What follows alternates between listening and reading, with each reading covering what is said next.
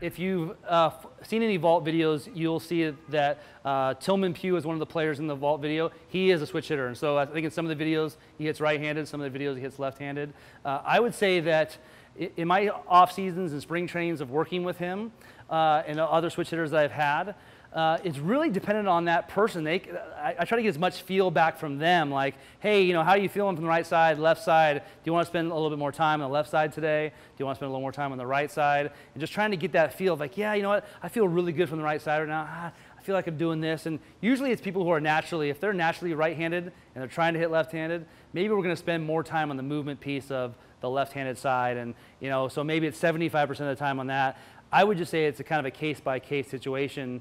You know, I would say that a lot of college players give those guys hard times because they always feel like they get more extra hitting than everybody else. They're only a switch hitter because they want extra swings. And so I think you just have to be careful about like how much you give them. So if they're going to take 20 swings in a day or 100 swings in a day, you know, they're not getting 150 because they're a switch hitter, but we've got to figure out, you know, what is the one area we want to work on. If it's live, maybe it's 50-50, and, you know, we've got to be able to attack their deficiency a little bit longer. So if I have someone who's really good from the right side and they need more work on the left side, I might spend a little more time on that side. Does that make sense?